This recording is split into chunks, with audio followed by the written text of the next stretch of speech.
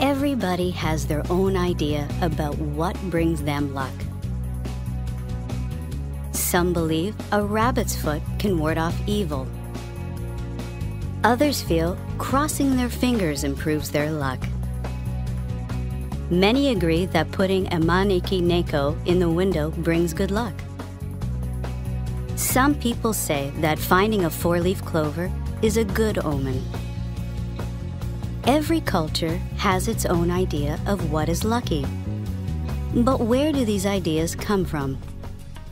In many countries, it's believed that the number 13 is very unlucky.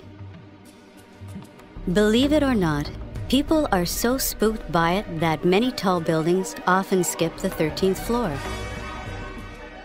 But why? What's so bad about the number 13?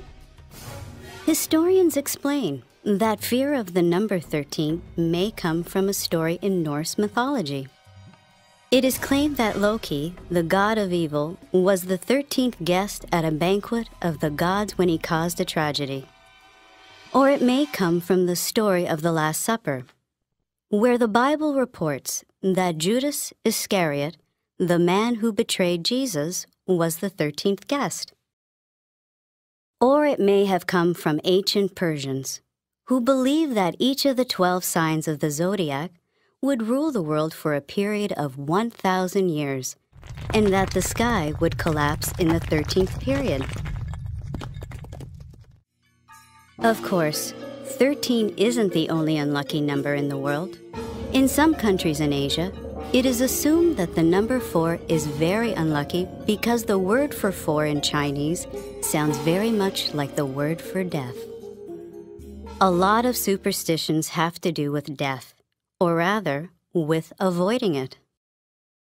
In Japan, it's considered very unlucky to leave your chopsticks standing straight up in a bowl of rice, because this is a traditional part of a Japanese funeral. Some superstitions have practical origins. If you're on a boat in Hawaii and your captain asks you to dump your bananas overboard as you're leaving shore so as not to bring bad luck, don't laugh. This superstition is assumed to have developed as a way to protect against the rats, spiders, and snakes that stow away in the bananas, and that could infest the ship. Perhaps you're one of those people who finds all this talk of superstition dubious and far-fetched. You walk under ladders without fear. You break mirrors and don't worry. You feel that you can live a life free from superstition. Well, all I can say is, good luck.